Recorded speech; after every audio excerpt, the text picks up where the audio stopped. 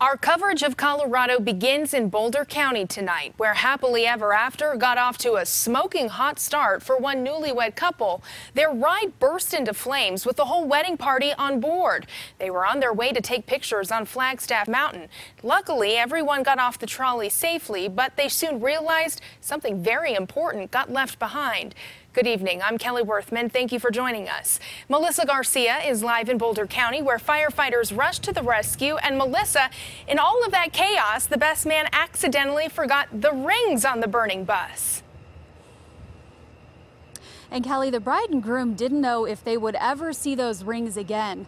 Firefighters here rushed out to the scene to keep that blaze from turning into a wildfire, but ended up saving more than land.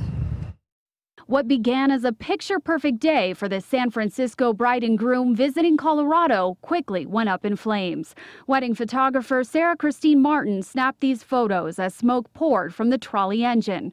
Fumes billowed high, and the coughing groomsmen and dashing bridesmaids made a run for the forest. The flowers made it out, but the rings did not, and soon the bus was ablaze. The party piled into a pickup and made it to safety, but they feared the rings had a different fate. These guys searched for quite a while and were unable to find anything. We were like, do we walk away? Do we let the trolley get pulled away and those rings still in there? And we went back, I said, let's take one more look and see if we can find those things. We thought we were looking for maybe some diamonds, but we found the whole ring. The City of Boulder fire crew who had doused the burning bus found both bands buried in 4 feet of debris inside the obliterated vehicle. Later on at the reception, firefighters showed up with the best wedding gift the couple could have asked for. Very surprising to us that they survived the fire, honestly. They were covered in black tar. We polished them up, got them back to somewhat back to normal. Somewhat back to normal on a day that for these two was anything but.